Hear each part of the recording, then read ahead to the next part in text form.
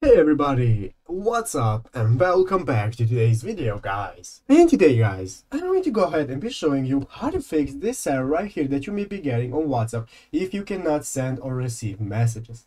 So this is a common error that a lot of people get, so I'm going to go through the necessary steps that you need to take to get rid of this error and fix it.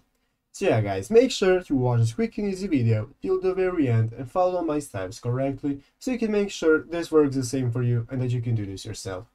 But yeah guys, let's get straight into it.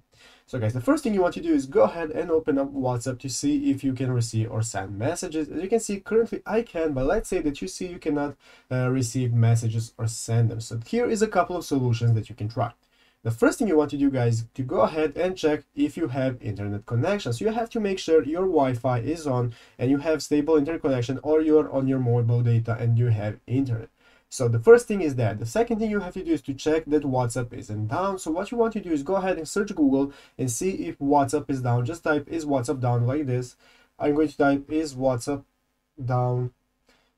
Is WhatsApp down, and here on the first side you will see the down detector there, where you can see if WhatsApp is down. And if it still isn't down, then the next thing that you have to do is to make sure the person hasn't blocked you. So you have to make sure the person hasn't blocked you so that you can see and receive messages from them.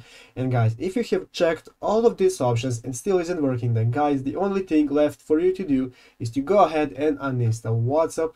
So go ahead and search the Google Play Store for WhatsApp, and here you want to delete it after uninstalling it guys. Just go ahead and install the application again, log into your account and confirm your account phone number, and after that you'll be able to normally receive WhatsApp messages.